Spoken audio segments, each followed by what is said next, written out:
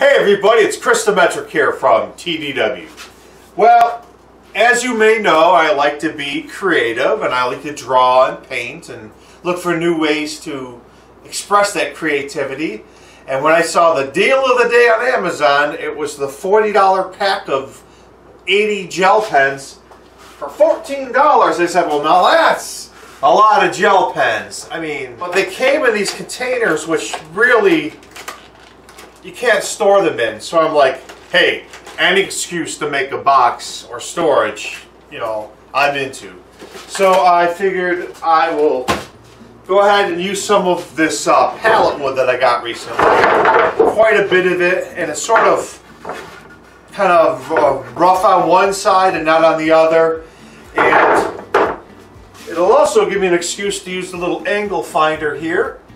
So what I do is I start by lifting up the blade as high as it can go, and then angling it at, well, on this side it would be 30%, because what, 30 degrees times 6 pieces would be 180, and that would make a complete circle.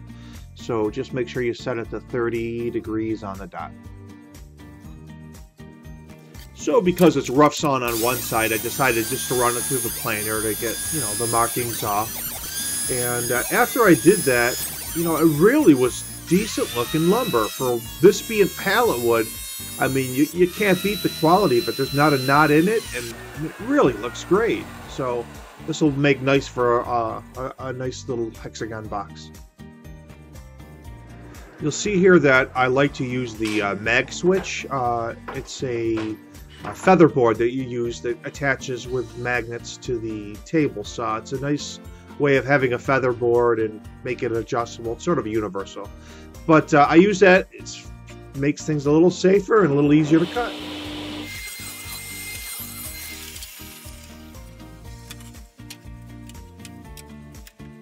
You're seeing me getting the angles just right there, because you want ultimately to have the two sides sloping inwards, because that's how you'll make your hexagon.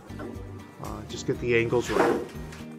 So I'm going to just go ahead and grab the pens so I can get an idea how deep I want it to be, and I figured I'd like them popping up through the edge, so I just use those as sort of a you know, a way of measuring how tall I want the box to be. Alright, so I made a little stop block there so I can do some repeat cuts. And I went ahead and made 6 or 7 cuts. I need 6 of them in total, but I made a few extras.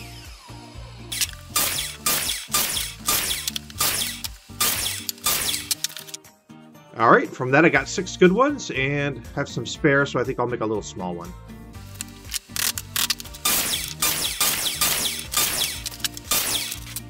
So most people have seen this clamping method before, but I like to lay down my blue painter's tape and line these up as perfectly as I can, end to end.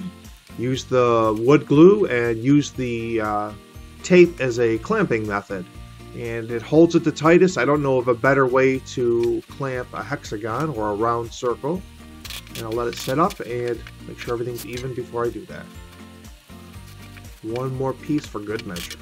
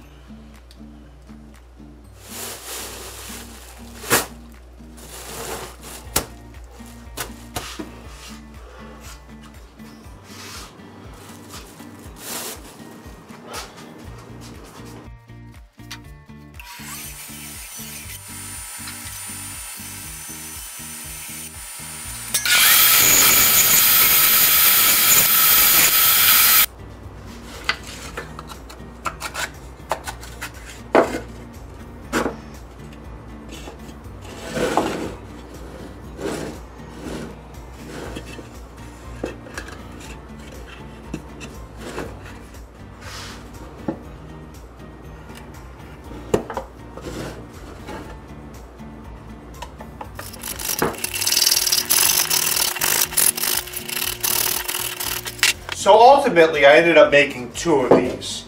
This is my original prototype, and this is what I ended up coming up with. Now this one, as you see, has a angle cut into it.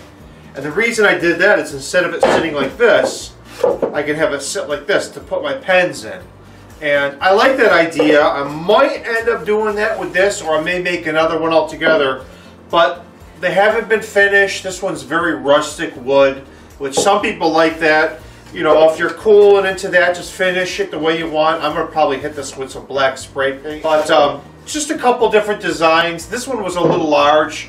This one is about the right size, but you can certainly scale this down to about half of that. Anyways, I hope you enjoyed that. Those are a couple ideas. And this is Chris from TDW, and I'll see you on the flip side.